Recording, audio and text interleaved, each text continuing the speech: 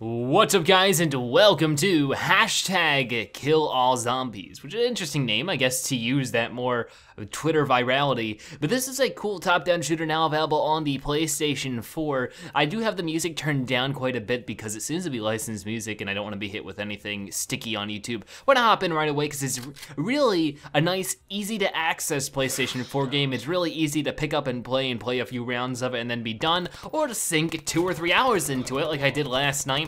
I found it very, very easy just to be able to just easily sink a lot of time into it. It was really fun. Now I am leveling up. Basically, when it comes to its gameplay, it's not the most original thing in the world. It's a top-down shooter with zombies, and it's basically just round-based. You survive all the waves as long as you possibly can until you die. There's no end in sight. And it's overall really fun and really cool. It also has memes in it. It's very lighthearted and funny. And you might notice the simplicity. You know, most of the things around me are just hexagonal tiles, and you can't actually run out of it. See, it's like it's a confined area like this. Let's shoot this, blah. And it's very funny, very cool. And let's get, this. Here we go, now it's slow-mo. And we get a lot of level ups, as you can see. So basically how we move is like any other top-down shooter. Left stick to move, right stick to shoot. And then on the bottom left we have our health, the bottom right we have our ammo, and then in the middle, of course, in the middle bottom it shows what gun we have. And then on the top left we have our score, and our high score, and our level, which if we level up, of course, we can choose more perks. And these perks are pretty cool. Some of them are like this one where I continuously gain XP throughout the whole level, or the whole game, which is actually a pretty good one. Now as this timer in the center of the screen goes down, more zombies are gonna start spawning, different things start popping up like these guys. Now if I get zombies to run into these things, they will kill the zombies, but if I run into it, it'll instantly kill me, so that's bad. So let's take more of these guys out. Now when you start out, you get to choose one gun, and at the start you only have one gun to choose from. The more you play, the more guns you unlock, and that's sort of where the game sort of gets confusing. This is a learn as you go game. The only way you learn how to play it is by playing it. It never teaches you really, it teaches you close to nothing on how to play. So when it comes to learning how to unlock the guns, it's sort of just an happy accident.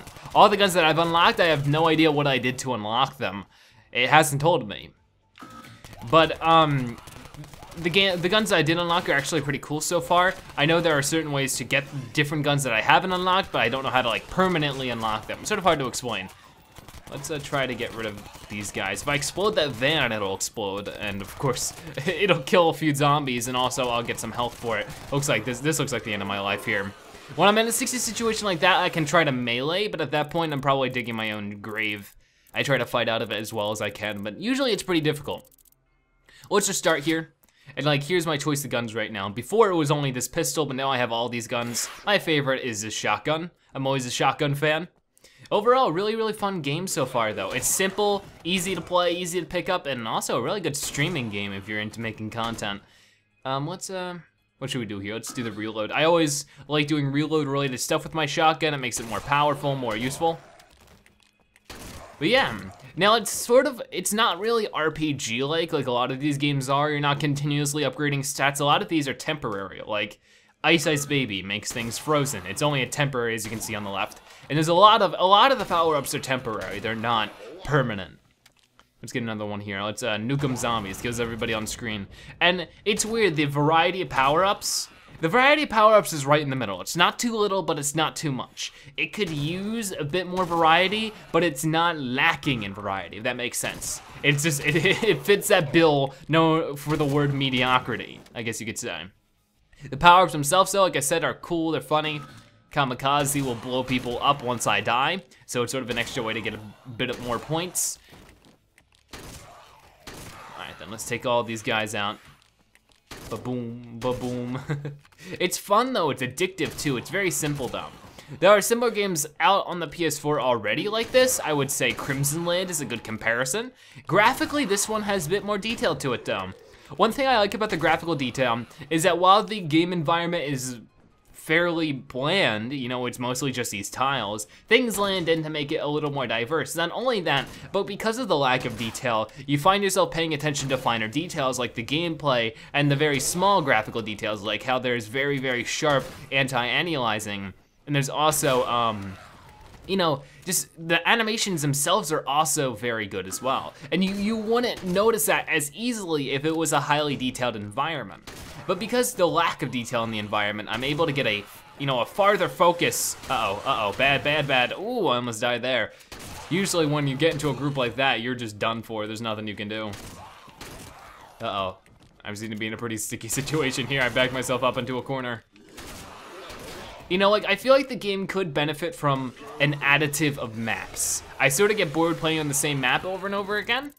If we go back to the main menu here, I played about a good 2 or 3 hours of the game. The 7 you see at the bottom of the screen here is my level. It started out as 1, so it hasn't told me what the levels mean or what they unlock me. And that's just sort of the most frustrating thing about hashtag #KillAllZombies is the lack of context with literally everything. Nothing is explained ever. And that can be frustrating at times when you're trying to progress through the game. We have a stats page here, which is pretty interesting, but you know, nothing unexpected. Scoreboards and then options where there isn't too much. Anyways, we can go back into play mode and we see 2 different modes here. We have defend the flag and co-op ladder. Now these haven't been explained within the confines of the game either. Recently, I've been really tight on my time schedule, so I haven't been able to shoot the developers an email as to why these aren't available, as if I have to unlock them, or if they're not yet available in the game, because the coming soon on the top right of both makes me think that they're not available in the game yet, because I plugged in a second controller to see if co-op ladder would activate, and it still didn't. So I'm guessing these aren't in the game. Or either that, I have to do something crazy to unlock them. Once I figure out why they aren't unlocked, I'm going to put a little annotation on the video and probably update the description a bit too. But in the meantime, I have no clue, and further proves my point that this game lacks an extreme amount of context, which, if that annoys you, then you might want to stay away from this game. But besides that, hashtag #KillAllZombies is a really cool game, actually. I'm thoroughly enjoying it.